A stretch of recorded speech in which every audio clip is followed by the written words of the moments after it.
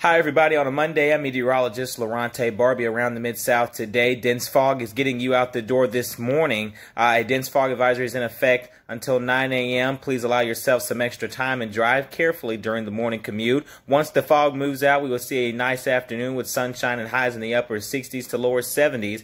By Wednesday, our next system approaches, bringing rain that will continue on Thursday with a few storms possible. For Halloween evening, much colder air pushes in as the rain will push out through a few, but though a few showers may linger in the windy and cold conditions, make sure the kids bundle up before they go out trick-or-treating. Also, make sure to keep their feet dry.